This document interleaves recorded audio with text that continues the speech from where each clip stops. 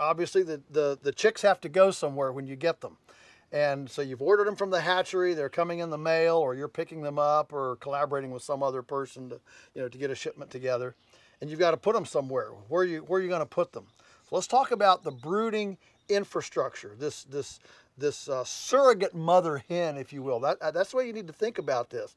So you've got to provide a place for these chicks to get started and grow that is equivalent to what they would find with their mother hen.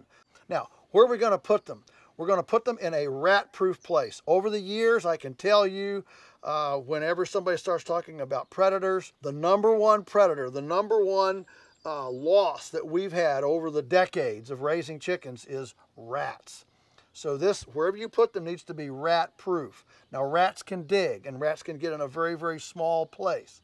So our brooder has a concrete floor with a concrete sill coming up, and you're trying to make sure that rats can't dig in, they can't burrow in, and if a rat gets in there, it's got to at least go up a wall, a wall somewhere to get in, and they don't like to do that because they're very vulnerable there. Something can pick them off from the outside. And it's great to have a couple good cats around as part of your vermin control, at your farm, and find a good hunter. If you've got a good cat that's a good hunter, that's a valuable asset on your farm.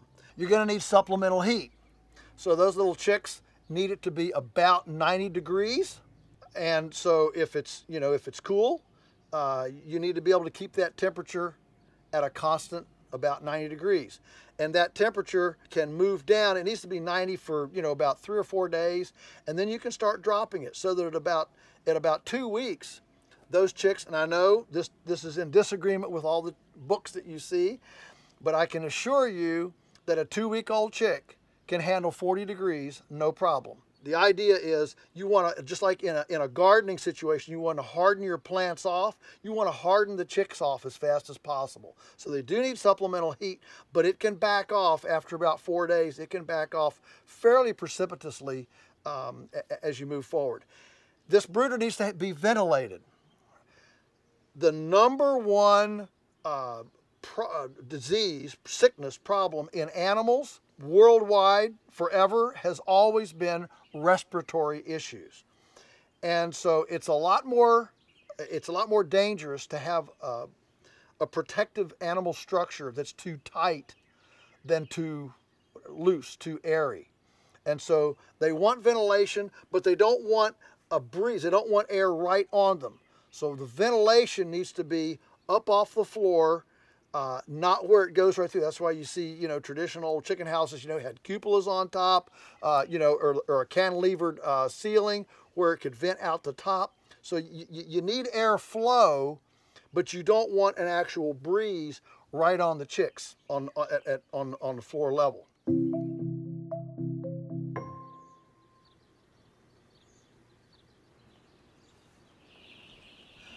So here we are in the brooder, right in the brooder itself. I want to show you a few things that are critical as we start. These hovers are industry standard. This is what you find in any industry house. They're on a thermostat, and you can set them for temperature. So obviously, as the chicks get older, we start dropping the temperature down.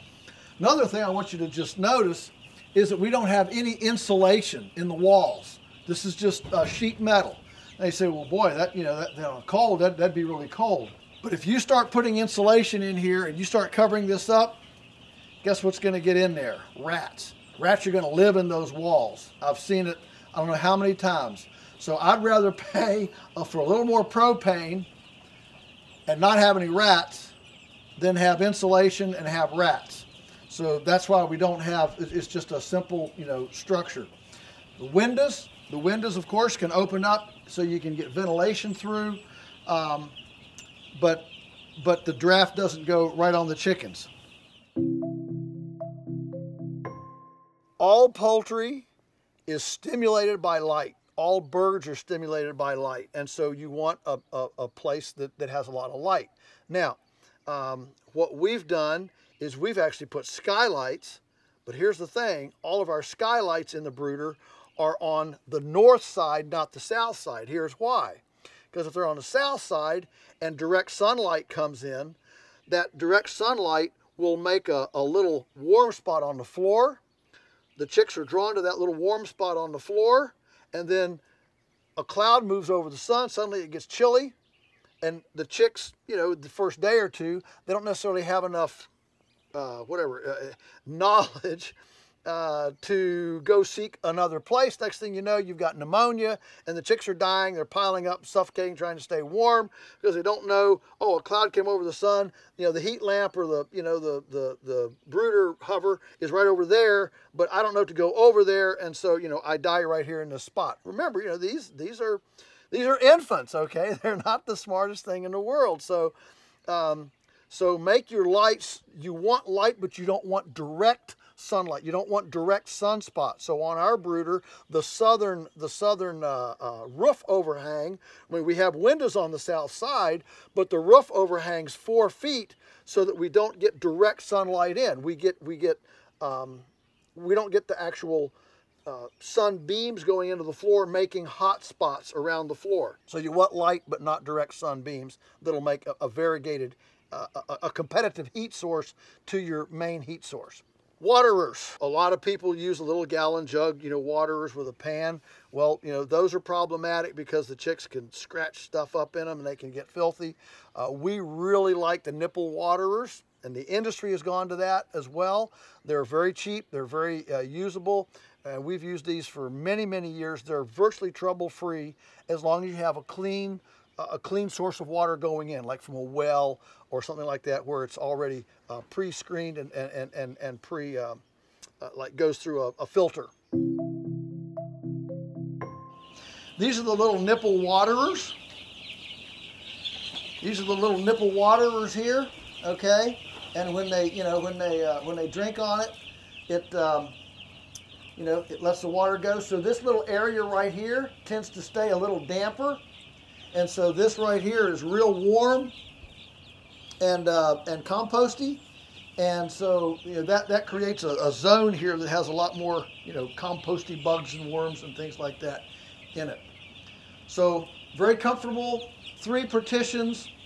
Chicks are spread out nice. They're very, very comfortable, and it's the way they start. Finally, feeders. You know, you're going to have feeders in there for them, and they'll be, you know, small ones, okay, that the chick can reach in. And you want feeders that they can't waste the feed out of. You know, you want that beveled edge, because the chicken reaches in, they want to scrape out.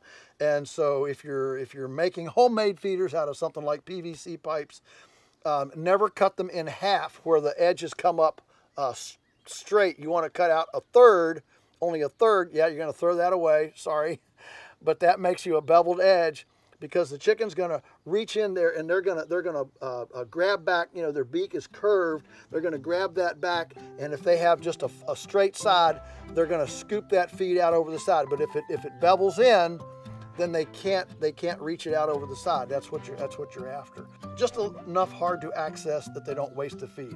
That's the infrastructure. That's the minimal infrastructure you need to get started with your brooder.